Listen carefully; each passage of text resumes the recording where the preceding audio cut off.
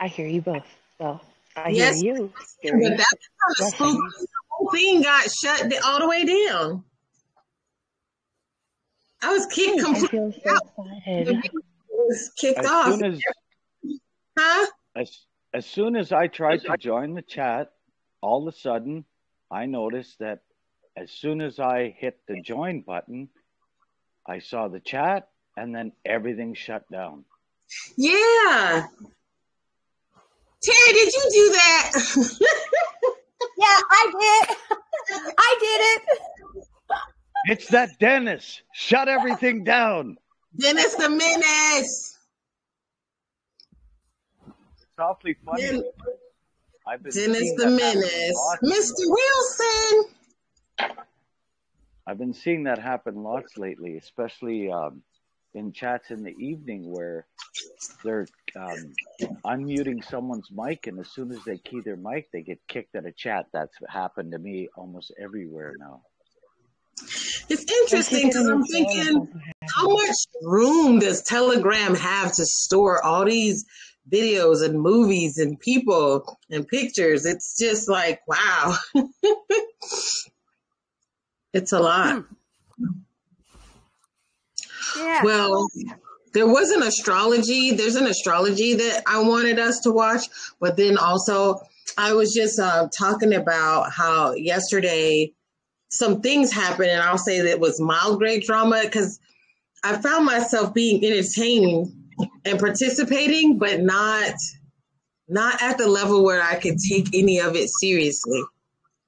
But what I will say is that maybe you starting to notice that, like, maybe when you want to be angry, you can't really be angry. You might want to be jealous, but you can't be jealous. But I did want to just say this, that it is definitely a time where you have to decide what you want. And I was talking to this young lady, and she was so conflicted about what she wants. Like, I want to break up, and I want to do this. And then, honestly, I know she just didn't. And it went to the point of, as soon as she got off the phone and she went to say, but I love this person and I want to be with them forever. And I was just like, you kind of got to just make up your mind, like, what it is that you want to do. But in these things, I just wanted to talk about, like, just a little bit about relationships, because there's some things that we do to people that you can't really come back from. And there's some things you can say to people that you can apologize all you want. You can't erase it. And if you really, because the thing, this is going to be a part of what comes across today, is that you really have to decide what you want. And if you really want someone or something, you can't put negative thoughts behind it, but you definitely can't speak negativity into it. And if you really want to be with someone, you have to value them and treat them in a way that lets them know that they're actually valued. And I think a lot of people, they've learned, like we've learned over time, like that rule, if you get the number, don't call within 3 days. Like all those little stupid rules that people play, like all this is out. Just stop playing games with people. Stop trying to, I'm going to do this and I'm going to make the person jealous. And then they'll see. There's just things that people in relationships can't come back from. Like once you start cursing at each other, there's no lid on that. You can try to undo it, but the next time it's like, letting out with anger or actual physical fighting.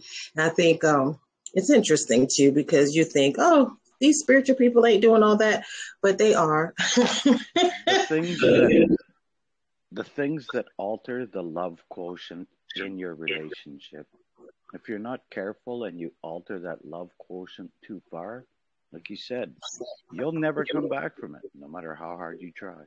No matter how much you try, no matter how much you want to count over the mistakes, it's hard to. And yeah, people can do releases and stuff like that, but we're getting to this point where you have to honestly make decisions. And then too, in this and other, I was giving the person examples once you go through all these dramas, it intensifies the relationship, and then maybe be careful. What are you trying to intensify and promote if you're not even really sure if you want to be with a person or not? I think a lot of times now people think in terms of they want to have relationships, but they're not really being honest about the levels at which they are. Like some people just aren't really good at monogamy. Some people aren't good at long-term stuff. Some people are just fickle and they want a relationship, but they actually value being alone more. And they're pursuing relationships and connecting to people, not necessarily being honest with who they are. And sometimes you want somebody, but you really aren't looking for, like we talked about, like sometimes you want a twin flame, sometimes you want a fling, sometimes you want that ultimate life mate, but people don't give themselves room to be who they are. And instead, you might just be wanting some fuckery right now. You might really just want to play and, whatever.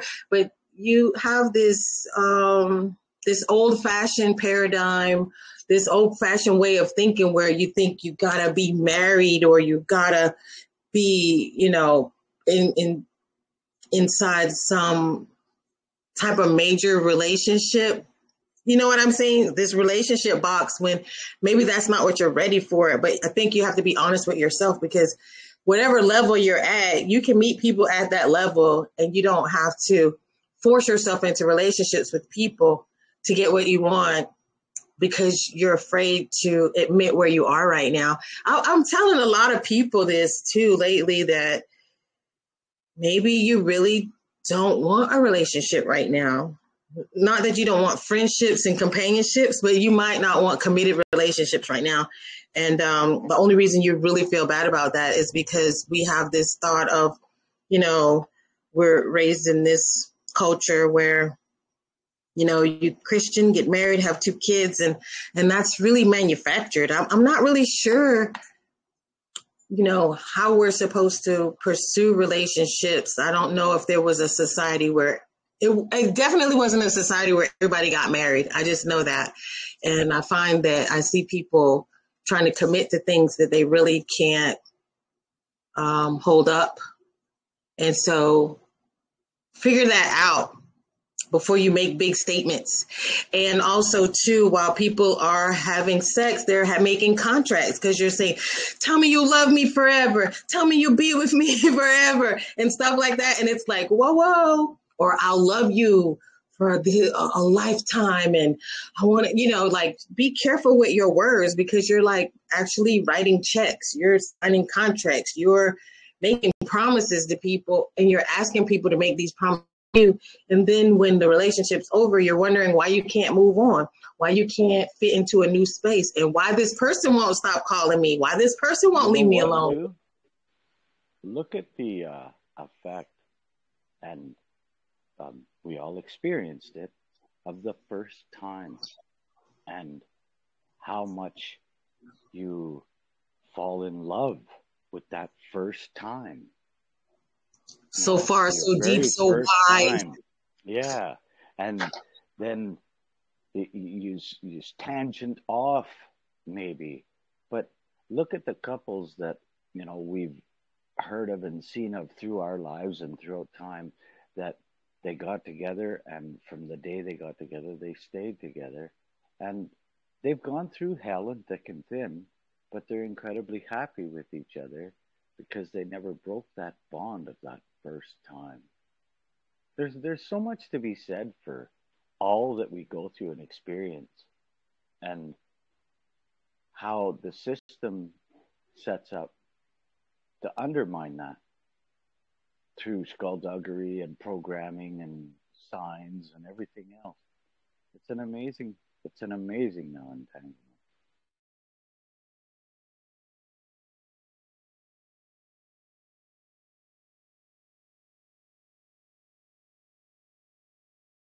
I just wanted to. Okay, I just wanted to say the other thing, that every time that we have a relationship with someone, we become entangled with their energy. And so even though you may cut it off with them, our energies are still entangled. That's just in the quantum field. So meanwhile, you think you've left somebody from 10 years ago, but you're still carrying an aspect of their energy with you. You're still connected energetically to them. And so it becomes really an important thing of being able to call back your energy from these relationships that you have had in the past, even though, you parted, but did you bring your energy back to you? Did you unentangle with that person? And it becomes really something that we have to think about is we're carrying that person with us. And so all of these little energies and little affairs that people have, they're energetically entwined with people. So I think it's important. And so, yeah, people who have been together for a long time and they've been just with each other, they're not carrying all of the excess load of all these other relationships. So I just wanted to add that from an energetic standpoint. And I did advise this person to undo some hooks. But you know what? I was thinking about how we discussed the other day saving pyromaniacs from fires, because they just like fire and they're in fires every week. So if you keep trying to put out their fires, it just, I just know that we're just, we're having to watch where we spend our time and our energy. And there's some people, no, I won't say some people. We're at a time where if you got karma, you're going to deal with it. Unless you can come out and say, you know what, I want to learn these lessons with love and gentleness, and I don't want to keep repeating these lessons. And you can, get connected with source and ask source to move you above the vibration of your problems. But most people don't know it. They don't do it. And sometimes people like to linger and wallow in it. And I used to like to lament, and that's what I call it.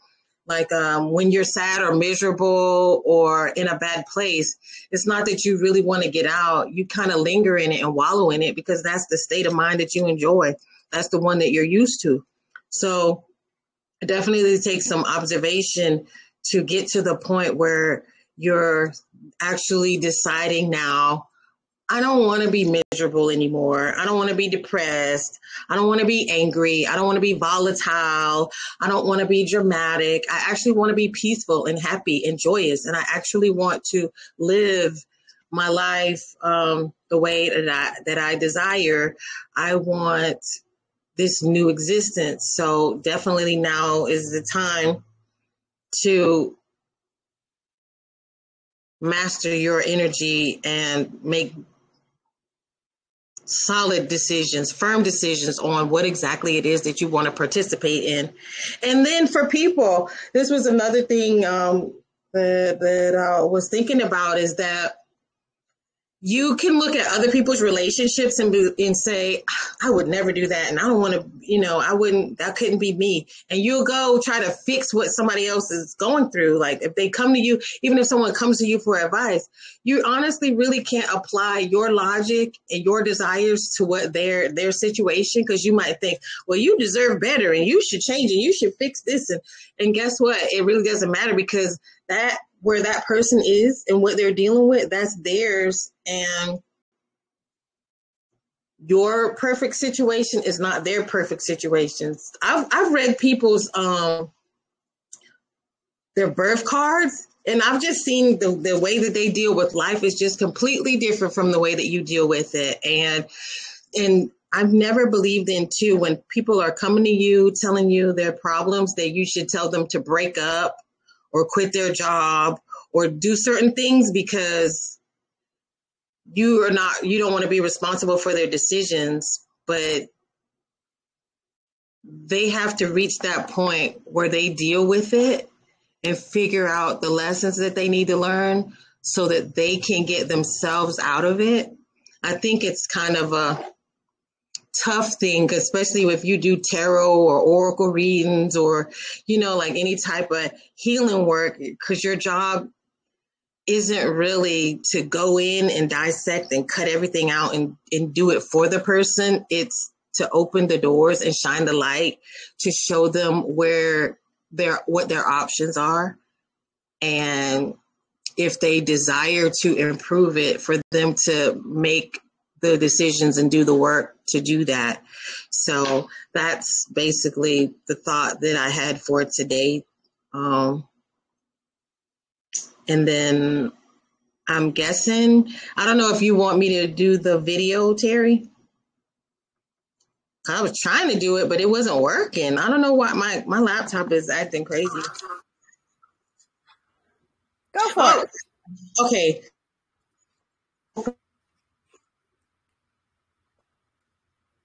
In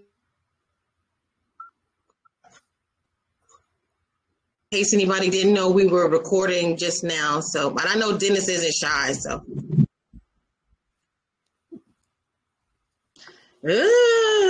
Forgive me, y'all. I'm trying to. Dang, these buttons aren't. These buttons are acting up on me, Terry. This is hilarious. I tried last night 7 different ways from Sunday and had everybody participating to try and help me be able to stream David Icke's drop from yesterday morning. This is freaky. No matter what I did, it would not play. And then Vanessa comes in and boom, boom, boom. Just, here you go. It's like, oh man, what the heck? I've been reading the numerology about the letters in my name, CBK, or now W instead of K, and it's blowing my mind. Like, just, my mind's on fire right now. Are you reading the numerology or gematria? It's the numerology book. It is good. What about DMG? I have no idea what you are talking about. What that is, I don't know. I am DMG, Smart Gibbs. What I do know is that this is explaining how Hebrew was written right to left, because they take from self towards God. So the reflection goes right to left. That's why they wrote that way. It's supposed to be a hidden mystery. If it was so simple for the plain eye to see, everybody would know it. But when you understand why it goes in reverse, it's because the reflection of God goes from right to left.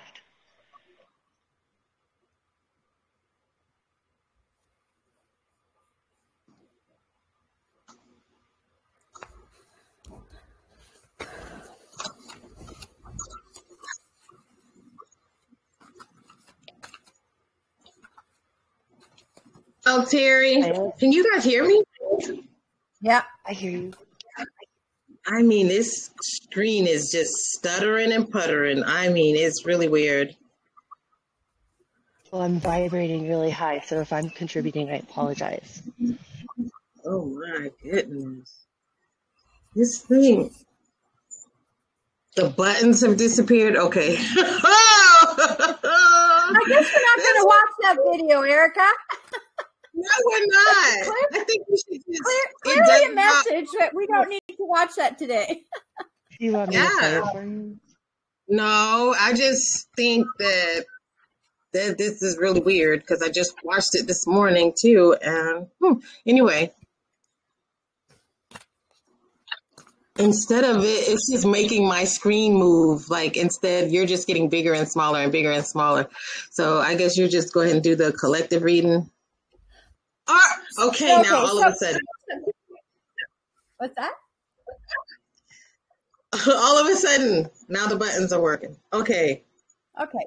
There we go. Okay. We're looking crazy. Oh, Braca. Love it. I know, right? The Libras. And a very warm welcome to your birthday horoscope forecast for October.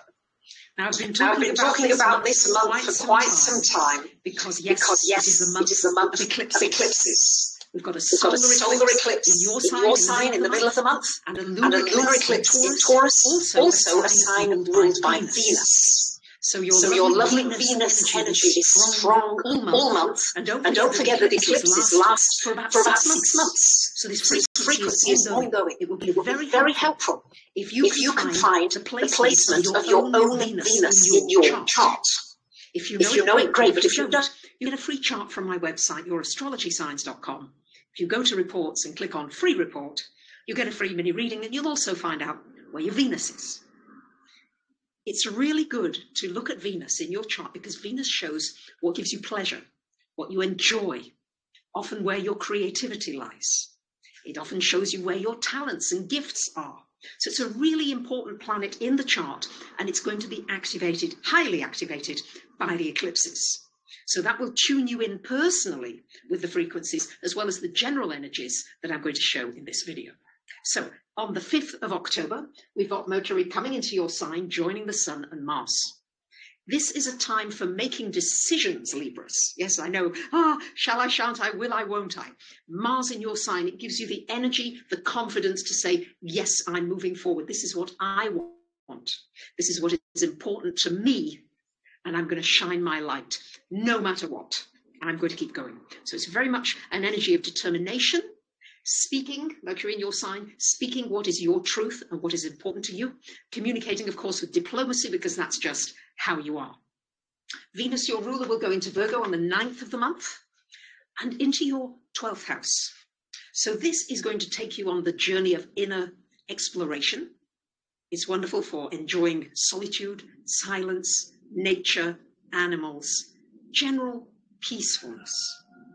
It's a wonderful time for going into astrology, anything metaphysical, anything esoteric, into those invisible realms that are so mystical and so powerful. On the 13th of the month, Mars will come into your 2nd house. Mars giving you a burst of energy with your finances, moving forward maybe with a project, with a work, with an opportunity, something you've been thinking about for a while. Off you go. Mars just says, come on, let's go, lovely Libras. It's also energizing your gifts, your talents. Maybe you've been thinking about developing something that you really enjoy, but you haven't done it yet. Mars just says, time to go, time to take action. And on the 14th of the month, we have this solar eclipse in your sign, lovely Libras. So this is an important time. It's in a new beginning, a rebirth for you. Whenever something happens in this first house, this is you being born again. Yes. So what is it that you want to birth? It might be an actual child. It might be a business. It might be a relationship. It might be a new you altogether. What do you want to give birth to? What are the new seeds that you want to plant? These are all the good questions to ask yourself so that you can really use the powerful impetus of this eclipse in your sign. Remember that eclipses bring changes. It's a moon on steroids, and the moon is constantly changing. Every 2.5 days, it changes sign. Everything changes. I thought I had a very peaceful environment to do the videos today, and as you can hear, somebody with a loudspeaker is coming by. So it's about learning to be flexible, to go with a certain flow of events where you just haven't got control. You learn, okay, I'll let go and I'll enjoy the experience. So it's just a matter of knowing when to release and surrender and when to dig your heels in and keep going. And that's this balance of energy that you're working with the solar eclipse in your sign. On the 23rd of the month, the Sun and Mercury will come into this 2nd house, giving you a nice boost of financial possibilities, financial promotions, opportunities, negotiations. It's a real opportunity for some good energy to come into this life area. It's also an important time to remember even more to be grateful for what you do have, to look at your cup as being half full, 3/4, or maybe even full, and coming from that energetic frequency, and you'll find that you'll draw to you more abundance than you could ever possibly imagine.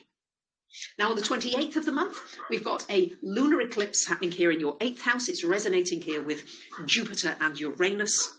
And lunar eclipses are often times of completion. So you might be completing a project.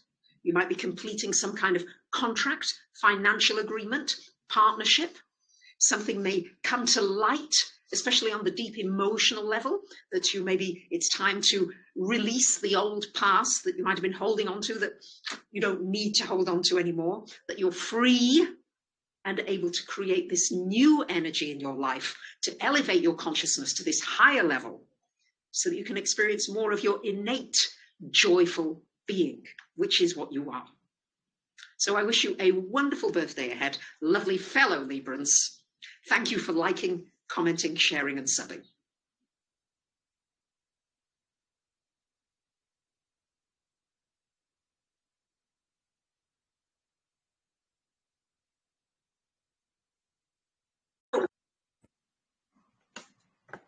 Carrie.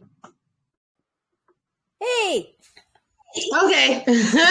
I'm glad it was some good stuff for my birthday, so I'm really glad about it. Yeah. It falls in line. So hey, I picked two cards from the Universal Love as we were listening to. How is this happening? As we were listening to her, and I you can't make it up. So the first one was emergence, and the second one was miracles. So with the emergence card is we're going into, and this is what you talked about, was new beginnings, a whole new cycle. And so as we emerge, yes, we can say it was, this was for Libras, but I think it's for everybody. We're emerging into a new energy, and we have to, be prepared for. We have to prepare ourselves in the sense of we don't know what's coming. And so there's miracles that are on the way. How do we move forward into these energies? And, we can't necessarily move forward from the past. So we have to find that space within us now, maybe take some time to be mindful and just say, what is it that I want to create in my future?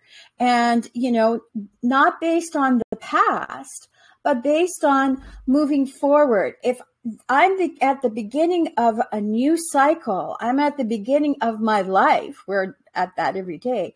What do I want to create, and what do I expect to create in the future? And I think allowing yourself to connect with your higher self, then can emerge as this being that is